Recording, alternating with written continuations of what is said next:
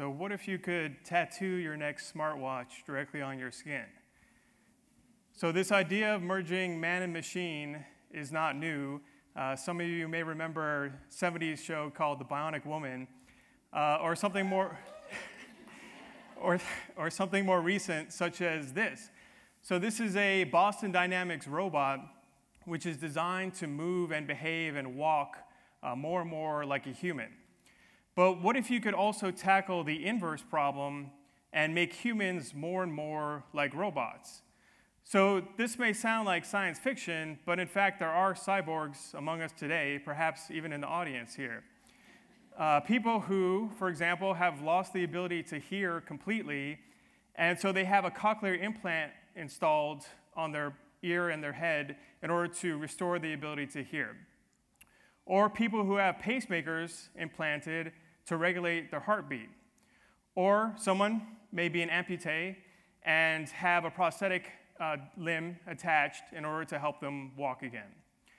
So if you can attach devices on the body in order to regenerate and restore and reverse impairments, then you can also attach devices on the body that can augment as well. And so this may sound, again, like science fiction, but how many of you wear a smartwatch? So you have the entire world's information on your wrist. So essentially, you are bionic. The only thing about this, though, is that this is essentially a brick that's tethered to your wrist. It's not a true seamless merger of the device with the skin. So why is this a challenge? How do we actually take this device and merge it in a seamless way with the body? Well, there's really two main challenges that need to be overcome in order to accomplish this. The first is the fact that this device is hard, rigid, and brittle, whereas your skin is soft, flexible, and stretchable. So there's a mechanical discrepancy between the two. And it's not just the glass in the device or the metal, it's really the silicon semiconductor that powers the device, which is the hard, rigid, brittle element that can't be merged onto the skin. The second thing is that these devices are flat. They're two-dimensional, they're planar, whereas your body is three-dimensional. And so there's, in addition to the mechanical mismatch, there's a dimensionality mismatch between these two paradigms.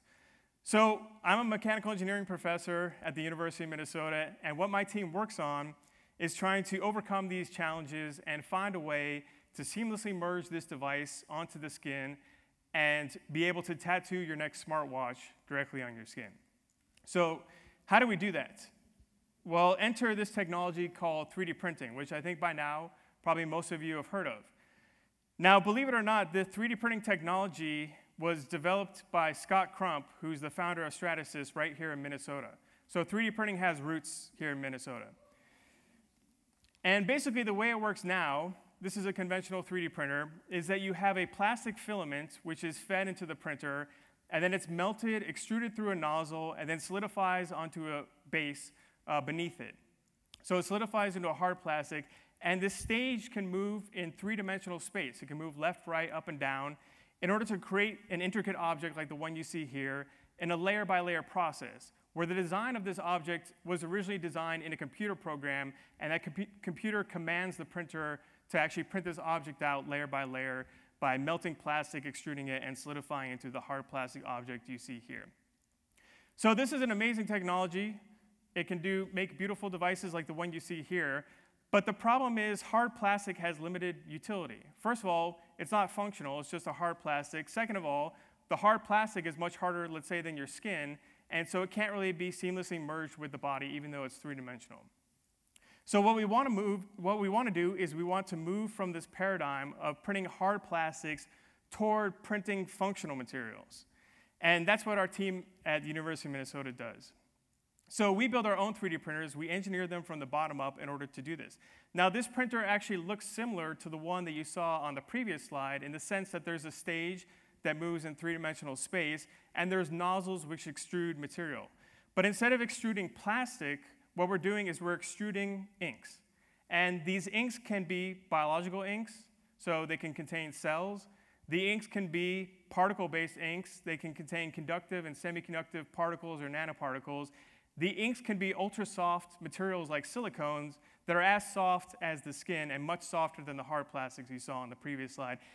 And the beautiful thing about this approach is you can interweave these three categories of materials all together on the same platform, which is just sitting out in air. So what this printer allows us to do is overcome many of the challenges that I described before when I was talking about the smartwatch. The first being that now we can print in three-dimensional space. So we can print in a geometry that's naturally conformal to the three-dimensional body. The second thing is now we can merge very soft materials, as soft as the skin, with functional materials like conductive and semiconductive materials all together on the same platform, and maybe even biological materials as well, in order to create a hybrid, multifunctional structure that's multidimensional and can conform to the body. So we've overcome the mechanical discrepancies from before, and we've overcome the dimensionality challenges that we described before. A good example of this is the first 3D printing project that we worked on 6 years ago called the 3D printed Bionic ear. And the way that this works is that we have our printer, and then into the printer we feed 3 different types of inks, the ones that I just described to you. A cell-based ink, a silicone soft ink, and then a silver particle-based ink. And we feed this into the printer in order to create our Bionic ear. So what this printer is doing here is it's printing an ear which is in the exact geometry of someone's actual ear. You can scan their ear, feed that information into the printer, feed that information into the computer, and then send it to the printer in order to create the geometry that exactly replicates someone's ear. Now what we're printing in this particular case are chondrocyte cells in an artificial matrix. So these are the cells that form the basis of the cartilage in your ear. And 90% of the cells survive this printing process. So we're printing these cells out, and after the printing process, which takes about an hour, we then culture these cells in a petri dish. They excrete their own matrix, which replaces the artificial matrix, in order to create something that's sort of like artificial cartilage in a petri dish, in the exact shape of someone's ear. Now, the only thing about this is that these cells, they can't hear. They can't listen to music, so we need to introduce functionality as well. And this is where we print this silver-based antenna into the ear on the same platform. So now we're printing not just the cells, we're also printing an antenna into the ear, so now the ear can actually receive music. And that's why we call it our 3D printed Bionic ear.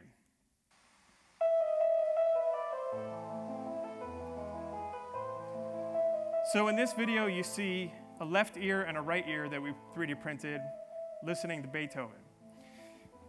So these are actual cartilage cells with an antenna built into the ear, all 3D printed on the same platform, where the ears can actually listen to music. And the beautiful thing about this is that this may not just be used to restore hearing in someone who's lost it, but you can tune that antenna to receive high-frequency signals.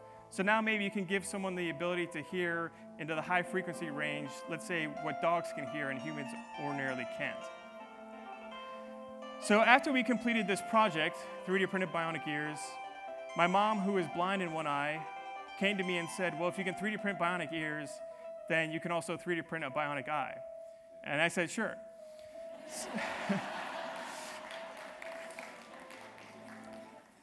Now, in order to do this, this is a more recent project and more sophisticated than the ears that I just showed. Because the way that your eye works is you have cells in your retina which take incoming light or photons, convert it to electrical signals, which then go to the brain. Your brain processes everything electrically. So you need to be able to replicate that process of optical to electrical using a device which is in the shape of the curved shape of an eye. And that's exactly what we're doing here. What we're 3D printing now is not something simple like an antenna like you saw before, but these are actually sophisticated semiconducting-based devices called photodiodes, which receive incoming light, convert it to electrical signals, and eventually when we implant these devices, whether it's the eye or the ear, they would have to be implanted into the brain in order to receive these signals. We're not there yet, but that's the next step. And so what you see is that not only are we fully 3D printing these semiconducting-based devices, which has never been done before, our group was the first to do it, we're doing it directly on a curved surface that's in the shape of an eye. So you think of all of your electronics, it's all two-dimensional, it's all flat, whether it's your smartphone, your iPad, your laptop. This is a curved structure where we're directly 3D printing electronics in the shape of an eye. And each of those dots that you see there is a pixel which can receive light and convert it to electrical signals. This is our 3D printed bionic eye. And this is the eye visualizing a cross that we projected on it. And you can see it can actually see that cross on this hemispherical geometry here. Now let's go back to our original problem that we posed, which is, can we tattoo your next smartwatch directly on the skin? So we have to think this through a little bit. Why is this a challenge? We already mentioned some of the challenges, but let's discuss this in more detail. Now, one thing is that, let's say we want to 3D print a device directly on your hand. Now, the 3D printer, as you saw, it's a nozzle, extruding material, so it sort of may remind you of a tattoo parlor where they're basically using a needle to inject ink under the skin. You're basically tattooing inks. In our case, the inks are functional. Now, the thing is, your hand, let's say, is a contoured surface. It's a non-flat surface. It has topology to it, and you need to be able to have that syringe adjust to the topology of your hand so it doesn't break the skin. That's the first thing. The second thing is, when you put your hand under the printer, it's impossible to keep your hand perfectly still. Your natural reaction when this robotic needle is coming toward you is to want to pull your hand away. So you have to mount cameras on the printer that can track the motion of your hand so that you can't escape. So those are the challenges that we had to overcome in this project, and believe it or not, I have an amazing student in my group who was able to do that. So that's what you see in this video here. So this is his hand under the printer. And the first step here is that we're actually placing an LED on the back of his hand. Now what we're doing is we're placing tracking markers on his hand, which will track the motion of his hand using cameras mounted on the printer. And now we're 3D scanning the hand so we know the topology of the hand so we can compensate for that while we're writing the electronics. And now we're directly tattooing a silver-based conductive ink directly on his hand. Now notice he's moving his hand while this printing process is happening.